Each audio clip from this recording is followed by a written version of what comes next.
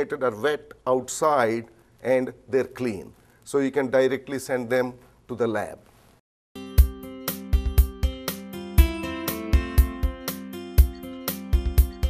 This is Model 8 liquid sampler. It can be used for unit dose sampling of liquids or semi-solids. This we also call it a syringe sampler. There are 3 different ones available here.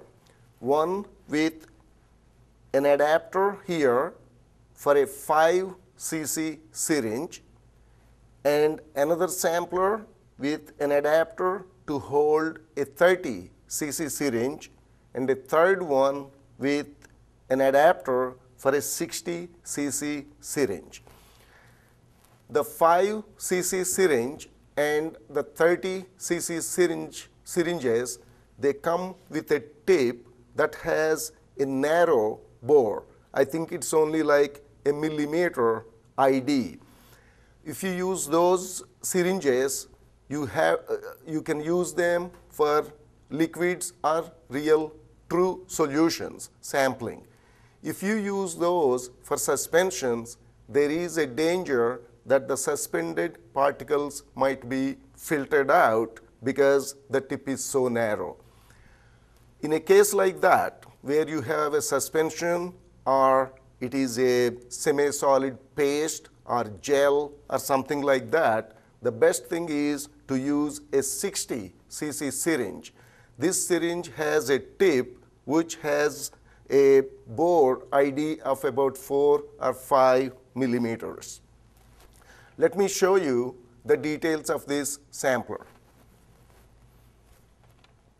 See, this end here holds the syringe inside. To push the syringe outside, you push the inner shaft down and the syringe will be coming out here, and you can just take the syringe out like this. These samplers are made to accommodate Terumo brand syringes only. Other brands may not have the plunger base of the same dimensions, so they may not fit here properly. If you badly need to use a different brand syringe, then we have to make this to fit those syringes. This is the syringe. Let me show you the top part of this sampler. See here, if you can see the scale that is etched here is exactly the same scale that is on the 5 cc syringe.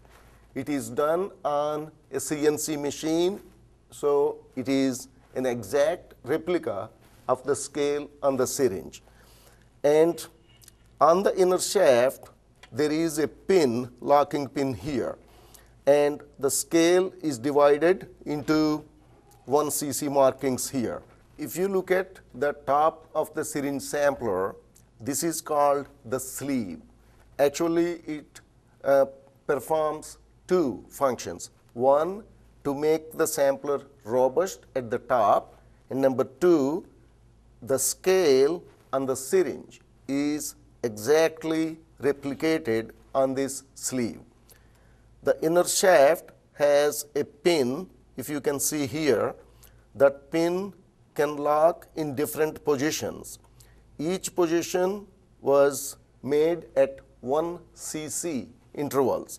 So if you want to take 1 cc, you pull the sampler up to inner shaft up to here and lock it in place. That will give you 1 cc sample. If you pull it all the way up, it will give you 5 cc sample. Let me show you with an actual sampling. Okay, if you see this tip, it has it is like a flange cut into the end of that. The plunger base goes into that.